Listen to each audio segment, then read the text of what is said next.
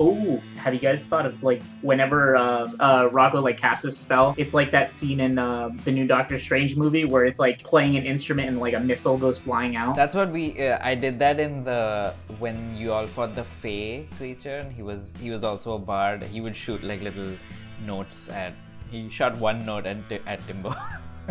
When I think of things like that, I think of Scott Pilgrim verse. Yeah. Great musical fight scenes, great battles. Great movie. Terrible protagonist. He was a bad guy. Terrible. Just the story is awful. Like it's just like such a. He's not a good guy. Yeah, I know. Also dating a high schooler as like a 24-year-old. Yeah. Oh, yeah. Scary. Oh my god. Just so nonchalantly dating a high schooler. I was like, dude, this is an issue. A Weinstein production. A Weinstein production. I actually watched that documentary last night, and I've listened to the book that Ronan Farrow. That book is intense, dude. I have it. It's a lot. It is a lot. Holy fuck. Catch and kill, baby. Ronan Farrow, if you want to ruin your day. I know. If you want to get really bummed out. Shit's wild. And like you don't realize how many movies, like how many good movies Miramax fucking made. His name's on a ton of shit. Super good movies. Like, creative genius.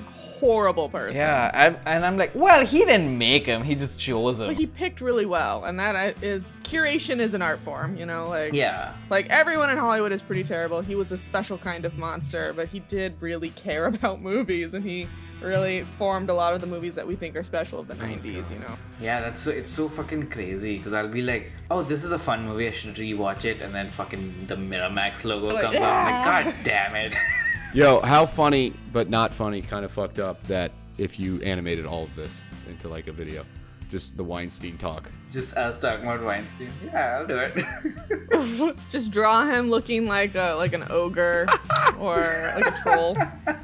Not a good guy. No. Not a good guy. Not a good guy. I also think it's funny right now. It's not really funny, but like Lasseter, who was sent away for his crimes again from Pixar, is now they're like, I don't know if you've seen ads for the movie Luck. Yeah. Uh-huh. It says from the creator of like, I don't know, Cars and something else, and it's like, I wonder who that is.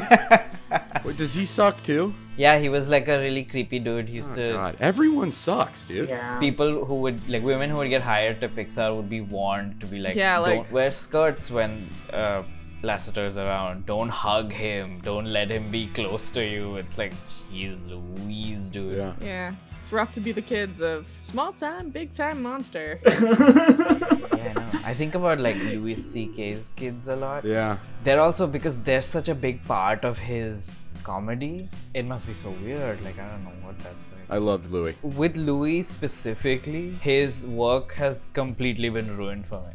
Like now I don't find him funny at all. Like I tried watching one of his new specials and I was like, yeah, it's not funny anymore. Same with like Woody Allen, Woody Allen movies. Oh, I have a totally different perspective watching Woody Allen movies now, because I used to justify, because everyone, you know, Woody Allen's controversy has always been around. Everyone's known about it, yet we all act like it's fine.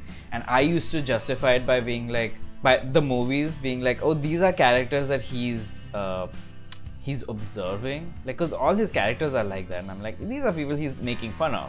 And then like now you realize, no, this is a confession. Oh, He's confessing. It's just him on screen living out his fantasies. Yeah. He's like maybe he's working through his guilt, if anything, but like, dude, I can't watch these movies now. It's so crazy to see, like, you interact with one of their apologists, and you're just like, oh, like in college, I met a Roman Polanski apologist.